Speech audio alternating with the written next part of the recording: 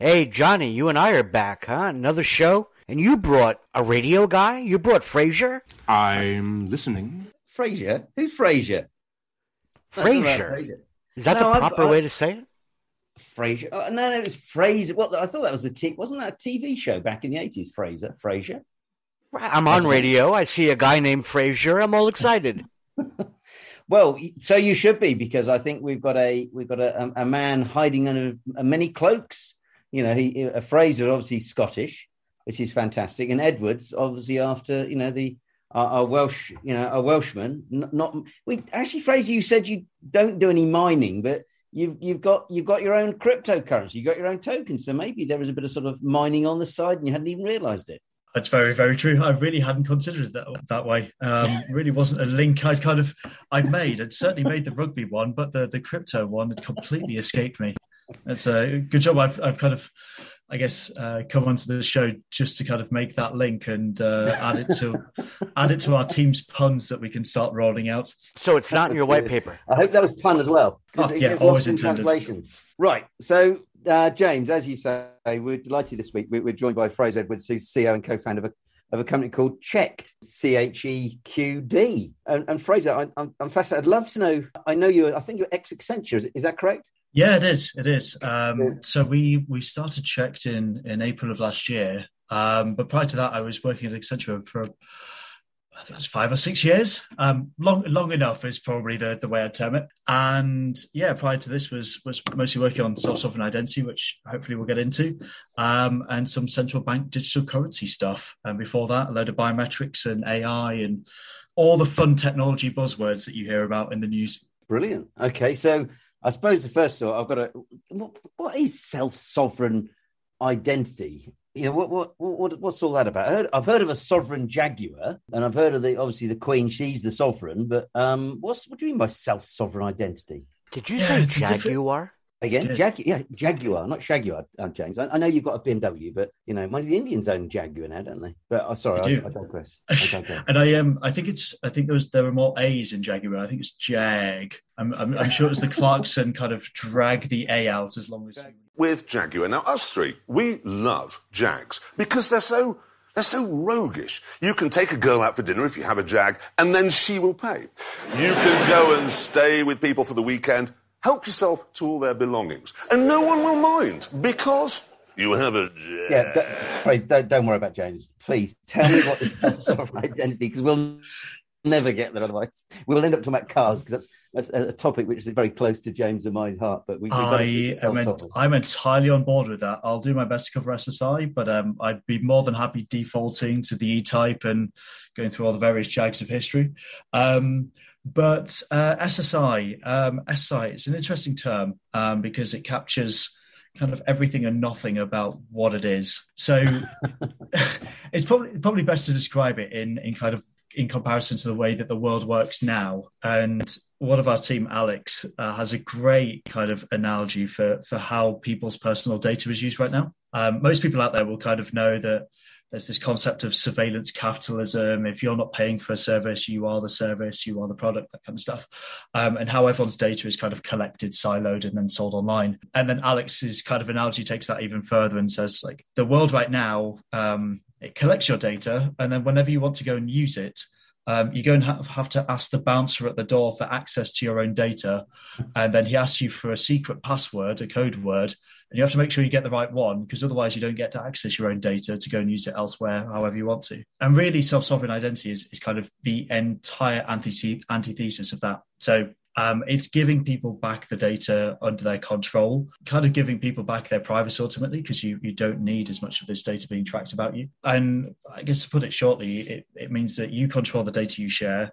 You decide what you receive, what you share, who from and who to. And really, it's about building, I guess, the internet and generally everything around people rather than corporations, with the hope of, I guess, eliminating surveillance capitalism is one of the overall goals. But I think really it's just putting people back in, giving people back control. Okay, so in the good old days, if you wanted to open up a bank account or if you wanted to change your utility supplier, you actually had to wander along with a copy of your ID, your passport, your driving license, maybe a copy of a utility bill.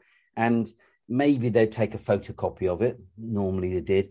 And that was kind of it. And that's where it stayed, because it got popped away into a filing cabinet. But now we have a situation whereby it's not just your ID, like your ID card or passport, but whatever you're doing seems to be captured. And if you've shared your information, or maybe your CV, or maybe, other personal information, you've got no idea, has that company that you've given that information, what have they done with it? And then suddenly you get loads of people trying to market and sell you timeshares or double glazing or a new BMW. And James, you fell for that advert, I know, but there you go.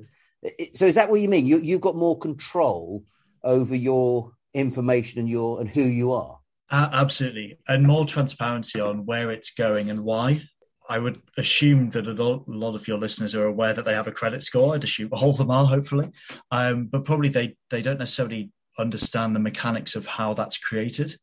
And really what's happening there is you've got a third party who is buying or receiving your data from companies that you've interacted with, creating a profile of you entirely without your permission. And then all of your credit history and the ability for you to get a new credit card, loans, move house, get a mortgage, is all predicated on this profile that someone's built up on you without your permission. And it's really kind of shifting away from that model where you're being surveilled, you've got data being captured about you. And actually, probably a more day-to-day one, I imagine, like everyone who's listening, I buy a lot of stuff online. I use a lot of different websites. And there seems to be a pattern now where they're all making you create an account. So even if I'm buying some random widget from across the world that I know I'll never deal with ever again, I'm still creating an account with my kind of full name, like email address, postal address, potentially even phone number, and I'll never interact with that kind of company ever again. So it's kind of really moving away from let's capture as much data about people as possible to let's actually use what's needed and kind of allow them to hold that data themselves as well. Okay, but by doing this, are you disempowering then the fangs, if you like, the Facebook, Apple, Netflix, Google, the Amazons, the companies that have monetized our data so effectively, but in many cases given us, as you say, free services, but we think it's free, but potentially we've paid a price for it then. Exactly. And I think you're right. It is somewhat kind of taking back that control and defanging the fangs, as we could probably put it. But it's, I guess kind of reducing their power. And I think that, to your point, like when we're getting these services, there are free services and some of them are absolutely incredible. But what's really interesting is they're typically paid for by someone, and whether that's yourself with your privacy, or in the case of kind of what Apple is doing in the US now with driving licenses, actually all of that cost is being borne by the state. So it's actually being paid for by personal taxes. So it's still kind of lining Apple's coffers. It's just doing it in a different way. One of the downsides of these experiences is even though they appear seamless, they're typically behind a username and password. And all of that kind of that infrastructure needing to have authentication, or certainly so many usernames and passwords, is down to companies collecting that data. If there's the ability to kind of prove who you are to a strong degree every time you interact with someone in a very seamless way, I think we'd all choose that. If it was a case of we don't need to enter any passwords anymore, we don't need to kind of go through the rigmarole necessarily of biometrics every time. That I think the big difference. Like myself and Anka, who've worked in SSI for a while, we've both had SSI, self-sovereign ID demos on our phones, and they're a game changer. As soon as you've had that kind of experience in your wallet and on your phone, you really can't go back to having to enter kind of 20 odd passwords a day. It really becomes painful. So it's to your point about kind of great services, they definitely are. I think our argument would be you could make those services even better with self-sovereign identity. Okay, so I use a phone that does facial recognition. So instead of having to put passwords in or even a fingerprint or whatever, it recognizes my face. Unfortunately for the phone, but there you go. And getting into websites or signing into other, it says use your sort of ID. Whichever manufacturer phone it may well be. Is that a form of self-sovereign identity? Because providing it's my face next to the phone, then I start getting access to websites or my bank account or my trading account. Is that the sort of thing you mean, or are you taking it one step further? It's probably one step further, although it's a pretty decent parallel, because what's happening there is the passwords are being stored to your phone, and what you're then doing is using the biometrics to kind of, what they do is they pull the right password from whether it's like the inbuilt keychain on Apple, or whether it's like LastPass, 1Password, that kind of thing, and then enters that to log you in. So from an SSI perspective, kind of the passwords are being stored in an SSI perspective. They're on your device, they're under your control, they're not being kind of stored off to a third party. You kind of have control, edit, and access of them. I think where SSI really shifted is it says, rather than you having to use your password to go and access your data, like a credit file, you would actually hold that yourself. It kind of moves it much more backwards towards the example you gave around walking into a branch and using your passport. And in paper world, you basically take your documents wherever you want, you use them however you want. And after that document's been issued, no one can really trace where you're using that document. The UK government, whilst they've got kind of surveillance and all that kind of jazz, if you go and use your passport to open up a bank account, they have no reason to know about it, and they probably won't. On the other hand, a lot of interactions in the digital world really do follow you around. Obviously, the famous ones are Google and Facebook, where if you happen to use Facebook, or even if the page has a Facebook login button, that can begin to track you as you move around the site. And it's really moving, to your point, I guess, originally, like the passwords in that scenario really are kind of, they're in a bit of an SSI paradigm, but really your data's still under lock and key and with someone else. Okay, so in your article, which it was called Web3 and Digital Identity. So we've kind of looked at the digital identity in terms of the sort of self-sovereign and having your identity in a digital format, which you could then share online. Well, can you just walk us through how you would explain, what's Web 2, what's Web 3? I know, James, we've talked about this before, but it's always interesting to hear other people's perspective. How would you describe it for sort of perhaps for someone that's not quite such to speed with these sort of terminologies? Oh, I've seen loads of good diagrams for this, but they really don't translate onto radio, do they? I'd say probably one of the big differences between Web 2 and Web 3 is the ownership. And obviously SSI is the version where you own your data, but one of the kind of maxims of Web 3 is that kind of those who are really contributing to the system in some format, or to the value of a system in some format, are the ones who are primarily rewarded. Probably a great example would be YouTube and Twitter would be very much considered like Web 2 companies as they currently stand. Twitter is probably one of the rare companies that is making moves to potentially cannibalize itself into Web 3. But they're very much like all the value that's created. Yes, some goes out to the creators, but there are very good reasons why sites like Patreon and others have sprung up, because the reality is those platforms are rewarding the owners, so Google, Alphabet, but they're really not rewarding the creators, the people who actually make the platform what it is. The kind of Web3 shift is that actually those people should be rewarded much more, and they should have more ownership of kind of the underlying infrastructure. They should have kind of control of where that's going, and they should be rewarded for participation. So really it's kind of a movement to decentralization. But then you've kind of got wrapped up in this also kind of AR, VR, and kind of the metaverse and gaming. So you've almost got these two movements. One is very much towards decentralization and more, I guess, diffuse ownership. And then the other one is very much more into kind of moving into digital realms, digital art, NFTs, like purely online content creation, and very much shifting into AR and VR. So I probably describe, like, I'd lump those two as kind of Web 3, but that would probably be the way that I'd mainly describe kind of that, I guess, that split between Web 2 and Web 3. Okay, and the importance of having some understanding that there is a difference in Web 2 and Web 3 is that certainly with a self-sovereign identity, it's a bit like a ticket to ride. It gives you the ability to be engaged much more with Web 3 type protocols, and you can be then part of that digital community and be rewarded for your engagement. I suppose that's one way of possibly looking at it. Yeah, I think that's a great way. And I think one of the examples I've seen is, and this very much comes from the kind of crypto world of, there's a big movement of hold your own keys. And the logic there is that if you're using a centralized exchange and you don't own your own keys, then actually it's the exchange who owns those tokens, those digital assets and NFTs, whatever it is.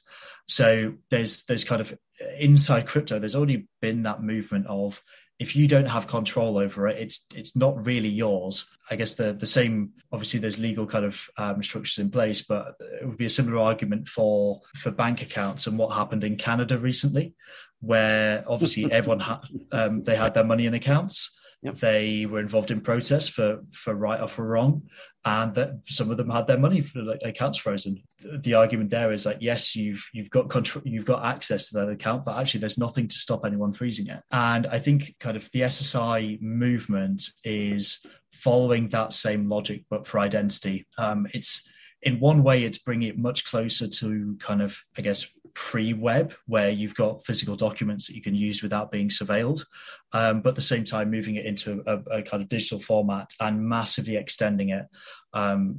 It's probably worth me just taking like a minute here to explain that whilst we keep on talking about like passports and driving licenses and like really high assurance stuff, you can also, like, this data could be anything. It could be anything from an avatar in a game. It could be your experience or your reputation in that game. It could be a receipt for something that you bought that's just worth having a value of. And all of that kind of data should be with you, under your control. And that's probably the real shift is that ownership. Right. So basically, as you say, it's quite interesting if you think it through. Listening to you there, we're almost going back to where we started, in the sense that, typically most people, they don't leave their driving license, lying around, or their national identity card or their passport. They tend to keep that fairly close to them. Normally it's locked up in your house somewhere, I suspect. Whereas we've gone to a situation now where we seem to just, click accept all copies. Yep, here's my name, address, here's my mother's maiden name and inside leg measurement, and who knows what. And people have realised that perhaps some of that data has been possibly exploited, but certainly monetized, and they haven't had the benefit, albeit they've had perhaps free searches or free information or free accounts to upload pictures or what have you, but that's a different story. And what we're now going back to is, no, I want to take control back, and I want to share my information with the people that I want to share it with, when I want to share it, and for how long. And that's kind of this sort of behind self-sovereign identity, and that's linked into the new development of this Web3. Is that a way to summarise it then? I completely agree. And I think not many people normally do that, so that's I must have been listening to you, probably. You made a friend. Obviously, a Scottish dulcet tones. I really understood it this time. I think oh God, you've charmed me into speechlessness. Well, maybe your Welsh mining terms. Maybe you're going back and you've got a canary in your bedroom or whatever. Oh, just I'm originally from the northeast, so maybe I'll just move into kind of proper Geordie. Go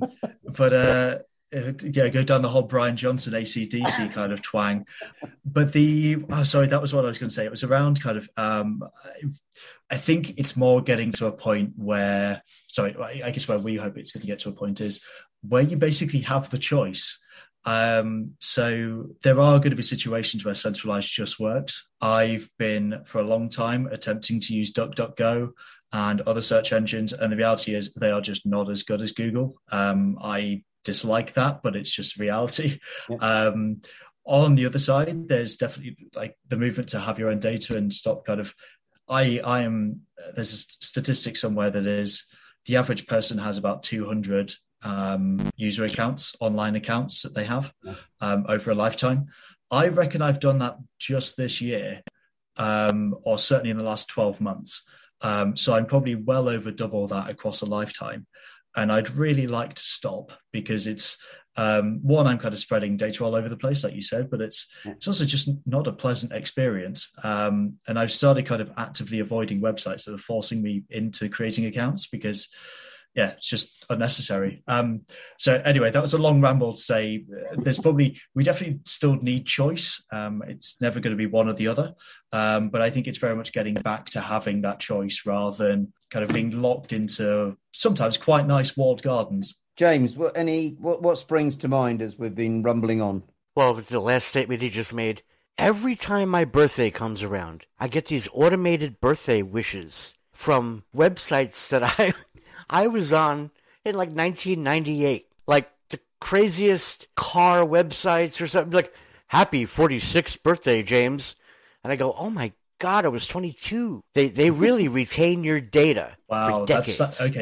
That's slightly terrifying. I've thankfully not hit the age yet where I've got data that's been hanging around 20 years, but yeah, I think that shows exactly how long this stuff is hidden away. Wow, yeah. I was like, oh my God, I sold that car in 01. Well, the trouble is, James, you're a bit like the Queen. You have 2 birthdays, I suspect, don't you? So she gets 2 lots of mail shots. Oh, could you imagine? And she's been around 100 years? MySpace is still emailing her. She has 2 birthdays, James. She has 2 birthdays. She has a normal birthday, like we all know she's born. And then she has a sort of her royal birthday. So she must get so many mail shots from people trying to sell another corgi or pet food or how to I've never heard of that. Or something like that. Yeah, she has 2 birthdays. 2 birthdays. Well, I thought a man of your general caliber would have at least 2 birthdays, James. Perhaps you need to have a word with the missus and get that sorted out. She can give you 2 for 1 at Christmas or something. 2 for... That sounds dirty. 2 for... I'm on board. Okay. Well, look, Fraser, really interesting. You really have, I think, really enunciated and explained what self-sovereign identity is all about, although we've tried our best to sort of throw you off track. So thank you very, very much for being patient and humouring us. But no, I think it's really, joking apart, what it seems to me, what you're able to do here is your company Checked is very much trying to give people the choice. Some people may be very happy carrying on with the current status quo, where there's other people who are saying, no, I do want to take control back of my information, my data. I do want to be able to engage in as we're seeing, you touched on the metaverse there, and we mentioned things like NFTs, and having self-sovereign identity enables you to perhaps interact and deal in a more controlled aspect. So it's something which it's just got to grow and grow. But no, it's really good. And I know the business isn't that old. We've done a few bits and pieces with you. Regular readers of Digital Bytes will know that you've run a series of articles, because it's something we at Digital Bytes think it's really important, the stuff you're doing. So we're going to watch with interest how you get on. And I know you've got a fundraiser coming up later this year, so hopefully we'll hear a bit more information about that. But if people want to get hold of you, Fraser, what's the best way? Sort of LinkedIn, or just presumably your website? Was it Checked, CHEQD? It is .io, or just find me on Twitter. So I'm Fraser_again. Given that a perfect example of accounts, I forgot my last password, and now I'm unable to take control of that account anymore. It's disappeared off into the ether. So Fraser_again, or kind of find our website, like you were saying, CHEQD, because we couldn't find Checked with the normal spelling that was available on the domain. And just drop us a note. Dyslexic like me. I keep looking at the thinking, where's the U gone? That would have been a much better. That would have been a much better excuse. As it was just what was the shortest domain that we could get that was available and still sounded like a real word. Real word. Oh, brilliant! Well, congratulations! It's certainly memorable. All right, well, James, thanks very much again for getting things sorted out and organised this week, and we'll be back on the airwaves next week with a new edition of Digital Bytes Show and a new guest. So until then, thank you, listeners, for tuning in to Cyber.fm. And if you would like a copy of this week's Digital Bytes and a copy of Fraser Edwards from Checked.io, if you'd like a copy of the article, then please contact either James at Cyber.fm or myself, Johnny Fry. Both of us are on LinkedIn, and we'll be back on the airwaves this time next week. All the best. Hey, when we bring Fraser back on in the future, I want him to study that. You sound like that you've got song. speech impediments. Fraser. Poor man. Hey, listen. They put Z's in his name. I'm over here in New York, all right? It's Fraser. I'll forgive you, James. And yeah, I've definitely had. I'm trying to think of the strangest pronunciation I've had so far. I think probably Frezza is probably one of the worst ones. I'm sure I've had worse though. I just can't remember them. Or Phaser, the Star Trekkies. Freezer, yeah, that was definitely. Freezer. That's when you're getting back to kind of teenage years and school children. But yeah, definitely Fraser. Yeah, I'm sure there's been more. They'll come back to me later on when I'm kind of in the shower. Classic case. We're going to trigger his childhood bullies. Only on Cyber.fm. Bringing the bully back to life. But there you go. All right, guys. Okay, guys. Thanks very much. It's been a pleasure. Thank you. Hey, baby, I hear the blues are calling. Tossed salads and scrambled eggs. Quite stylish. And maybe I seem a bit confused. Yeah, maybe, but I got you pegged.